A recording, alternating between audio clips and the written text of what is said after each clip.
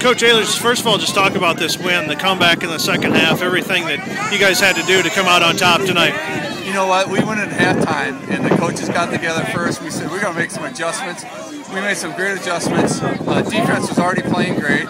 You know, to come out and do that offensive, you know, that drive, what was that, about 7-8 minutes? That was the key to the whole game, I thought, along with defense, of course. But that drive was huge for us, and, you know, the adjustments worked, and, you know, but the Wash is a heck of a football team, very good football team.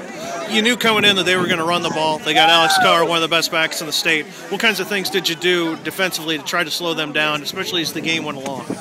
You know what? We started stunting more. At first we thought, you know, if we stunt, he's going to break one. But towards the middle of the game, we said, let's go after it. So we started sending more guys, and, you know, they didn't really adjust. So we just kept sending guys, and it worked. Okay, the defense that you guys have, you know, people might not talk about it, but it's pretty good.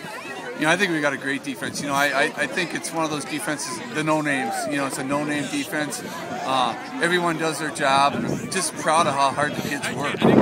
Your guys tonight seemed like they had just an ability to come up when the moment was big. The couple fourth down stops, the fourth down that Cody picked up on the way coming this way, the big punt to pin them down there at the end of the first half. Just talk about those big moments that you guys came up big in. You know, we tell the kids all the time, you know, if we're lucky enough as coaches, we're going to put you in the right spot, but it's you need to perform. And that was kids performing. You know, they had performed the last 3, 4, 5 games just like this. You know, and again, you know, people didn't really take us seriously, but you know, we're performing well, and when we do that, we're going to win a lot of games.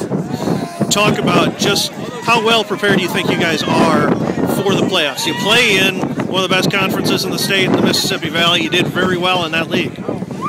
I think we're ready for the playoffs, but you know what? We got to play Bettendorf. They're a great traditional team. There's no doubt Bettendorf is an awesome team. We're going to have to play another great game to be in that game. So, but our preparation's been good, so we'll be ready. A lot of the post-game talk with the players, with the coaches, was about you guys not feeling like you got the respect you deserve. Talk about that a little bit and how you guys are going to use that going into Bettendorf. Well, you know, I just feel that, you know, it's always the schedule, you know, it's always, hey, you did well because of the schedule, and I don't think that's always true. You know, I think we play the schedule that we have to play, and I think the Mississippi Valley prepares you to play somebody great like Bettendorf. You know, we played the Cedar Falls, we played the Xaviers, you know, those are great teams. Wash was a great team, so, you know, we're ready to go. That's, you know, you know, it's too early to tell. I got to get and watch some film. So. Okay. Do you think you guys have a chance to surprise some people? You know, flying under the radar like that? Yeah, I think you only get to fly under the radar one game. You know, I think that game's over. So, you know, Bettendorf's a very intelligent coach team. They're not going to, you know, let us fly under the. They're going to be just like we are. You know, it's going to be a